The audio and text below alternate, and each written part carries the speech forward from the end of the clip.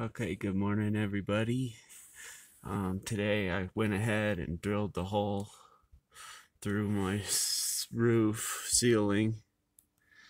It was actually really easy. I just got this drill and went right up through, cut both the aluminum sheet metal for the roof and as well as the tongue and groove paneling. So went well. Took about 30 seconds to cut that hole. So pretty excited. Now I got to do some finish work and get this hole all situated. There's the